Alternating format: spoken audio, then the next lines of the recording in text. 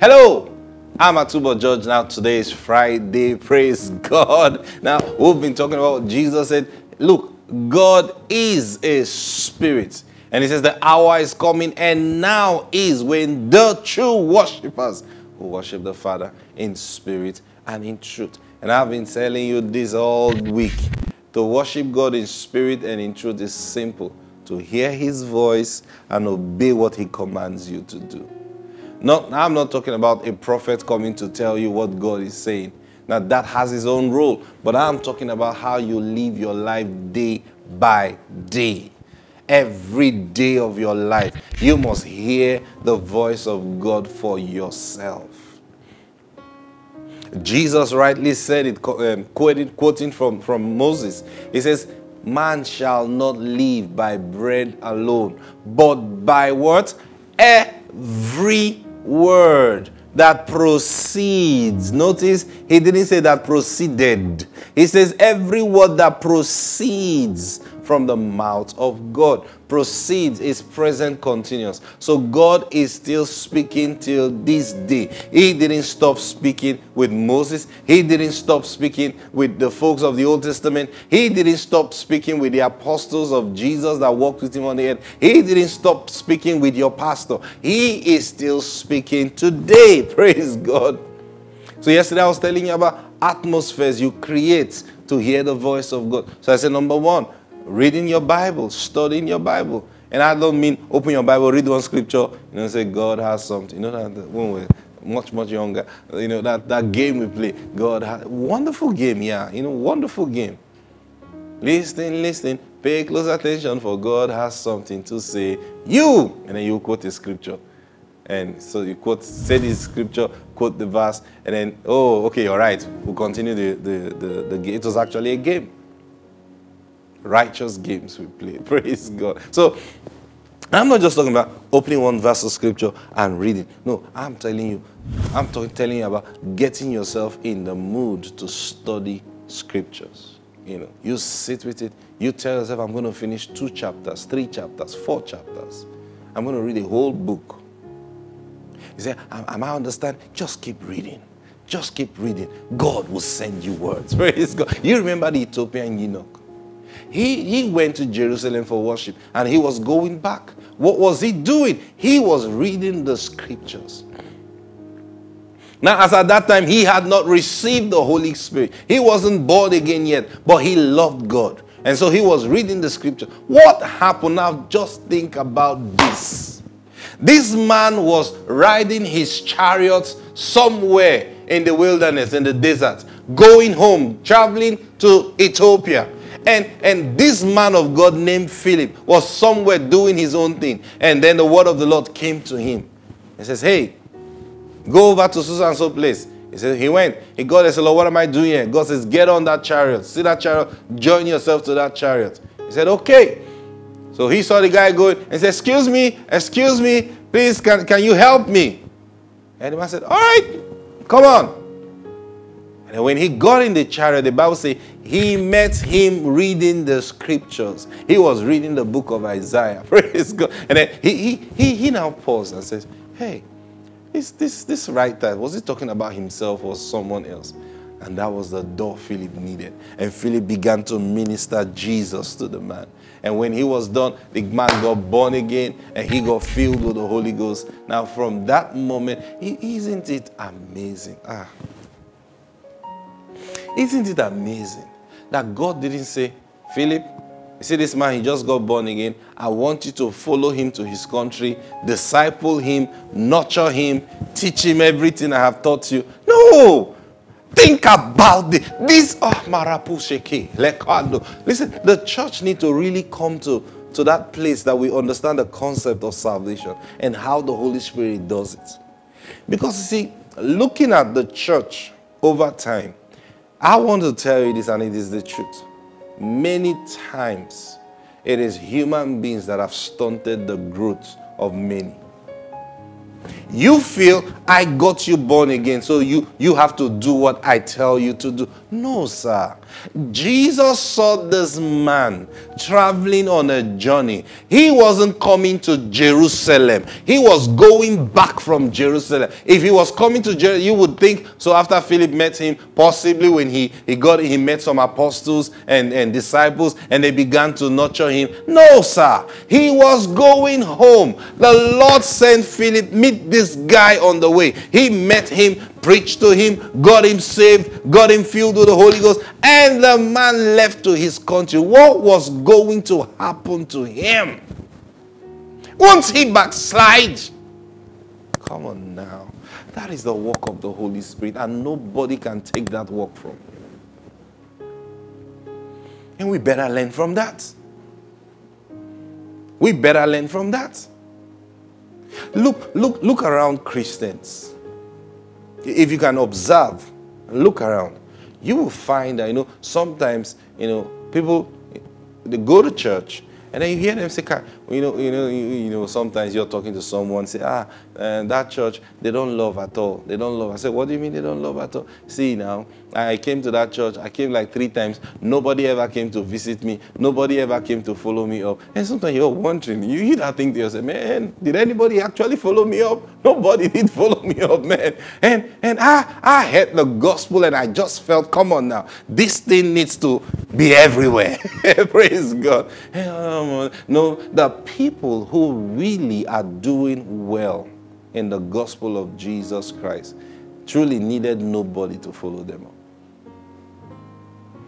The Bible talked about Paul. He said the moment he received Christ, says straightway he preached Christ. He didn't go, now that I've received Christ, so what next? Yes, okay, what next? No. They haven't really received salvation yet. I'm telling you the truth. When you receive Jesus, you will need someone to stir you up to pray. You will need someone to tell you, hey, you need to read your Bible. You will need a hunger will just drop in your spirit. And from that moment, you begin to, what's wrong with everybody? I'm telling you, what's wrong? How come people don't pray? What? You will just, then you have the elders, those elders that will say, we understand, fresh zeal, we're looking at you. You will grow up. You will soon grow. Don't listen to those people. Don't listen to them. They will quench your spirits. Go as far as you can from such people. You are just saying, this is how we started, though. This is how we started. When you grow, you will understand. Don't listen to such people. If truly they started that way, something happened to them along the way. Don't listen to them, lest the same accident that happened to them will happen to you.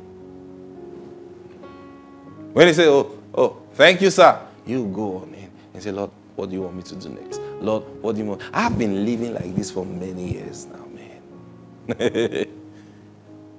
and he hasn't stopped telling me what next to do. Praise God. And I enjoy that presence. So I said, you study your Bible, then you pray. You pray. Learn to always pray. And when you pray, pray to listen. Pray to hear. What do I mean by that? Don't just go, okay,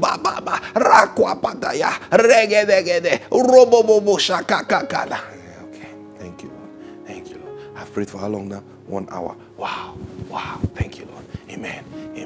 And then I'm going out now. Come on now. If you set yourself to pray for 1 hour, that's discipline and it's good. And you set yourself, you pray and pray and pray. And after praying for like 10, 15 minutes, get quiet a bit. Just get quiet. Calm your mind, calm your spirit. And observe the things that will go through your mind. See? Now, if you find out your mind is still wanting, and then you get quiet. And when you get quiet, you're thinking, did I cover the pots in the stew when I was, okay, what shoe am I even going to wear today? You know what? When those are the thoughts that are coming, fire on. Praise God. You just fire on. Continue and continue and continue and continue. And then you pause for a bit and get quiet a bit. And observe again what's going. And then suddenly, listen, it may not happen the first time, but listen, practice this. Soon, you just begin to see yourself get into the office, and you see yourself going through a certain door. Now what's happening? It's not you now. It's not you thinking. The Holy Spirit is moving you. The Holy Spirit is leading you somewhere now. He's showing you things to come. And so now you're praying, and then you just see somebody wearing a red shirt. And then you get to work. Maybe you did this at home. And then you get to work, or you go to where you're going to. And you see that same person with a red shirt. Like, whoa, I saw this. See? It doesn't necessarily mean you go meet the person. I saw you wearing a red shirt too. And now I came here wearing a red shirt. And so what? Now, it doesn't mean it will mean anything per se at that instant. The Holy Spirit is just opening you up to something. See? So he's opening you up to visions. So when you see that, what do you do? It's not about the person yet. It's about you. Like, wow, Holy Spirit, that was you. Whoa! You know, wow, Lord, I see visions now. Wow. Thank you. Thank you. You will show me more vision. Now, what are you doing? Acknowledging. That's the third thing. You read your Bible, you pray, and then the next, you must acknowledge Him. Every small thing you know, because God will speak to you. He will speak to you. Sometimes you're praying to God, Lord, I have your tithe with me. I just got paid. I just got blessed. And this is my tithe. Remember I told you that is the first thing you must do when you receive money. That's what Moses meant when he said, you shall remember the Lord your God, for it is He that gives you power to get wealth. What does He remember? You must acknowledge the Lord your God. Every time you receive funds, every time you receive a blessing, every time you receive an increase, you must acknowledge the Lord your God. And how do you acknowledge Him? The best way you acknowledge Him is by bringing His tithes to Him first. They say, Lord, thank you. You just blessed me. And I appreciate you, Lord. So, Lord, I'll honor you with my tithe. So what do you want me to do with it? See? And sometimes the Lord begins to drop a name in your heart. Now you have prayed. And He begins to drop a name in your heart. I'm hearing this name. All right, I know what I'm going to do. I'm going to call the person. And then you call the person. Hey, how are you doing? And I was praying today, and then suddenly the person begins to tell you, I actually, thank God you called me. I actually have this problem. Oh, stop. So what is it? While I was praying, and the Lord said I should send you this amount of money. I said, whoa. Now when that happens, what do? You obey the Lord, send it, and He said, Lord, now I can tell you are speaking to me. Wow, thank you. Thank you. You see that acknowledgement? It increases your sensitivity. It increases Him doing more for you. You understand what I'm saying? Yeah. It increases it. I want you to begin to hear the voice of God.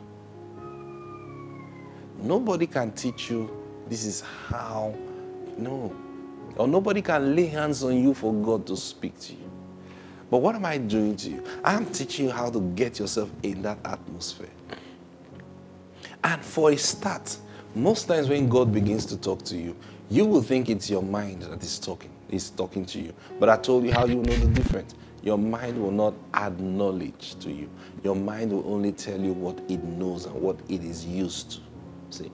But when knowledge is being added to what is going through your mind, when knowledge is being added, when wisdom is being, when your mind is being expanded, then you know an external being is interfering with your communication. So what is that? That is God, because you ask God to speak to you. And hear me, You cannot ask God to speak to you and Satan will now come and speak to you. But I'll tell you this.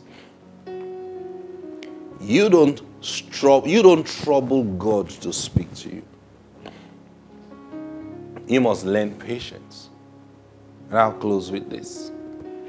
You know, sometimes, oh God, you must speak to me. Oh God, you must speak to me. 3 days, you must speak to me. You must speak to me. You must speak to me. Oh Father, you must speak to me. Oh Father. Most times when people act that way, the first voice they hear is the voice of Satan.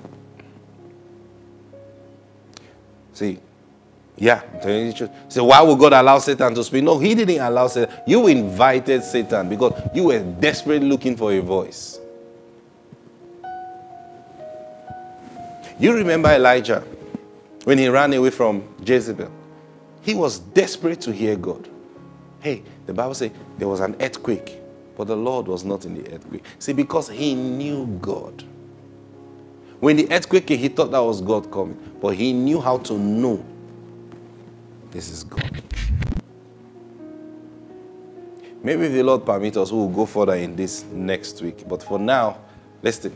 I pray that the Spirit of God opens your understanding and that you will begin to be sensitive to know exactly when God is speaking to you. I bless you with this in the name of the Lord Jesus Christ. Amen. God bless you and have a great weekend. I'll see you on Monday. Bye-bye.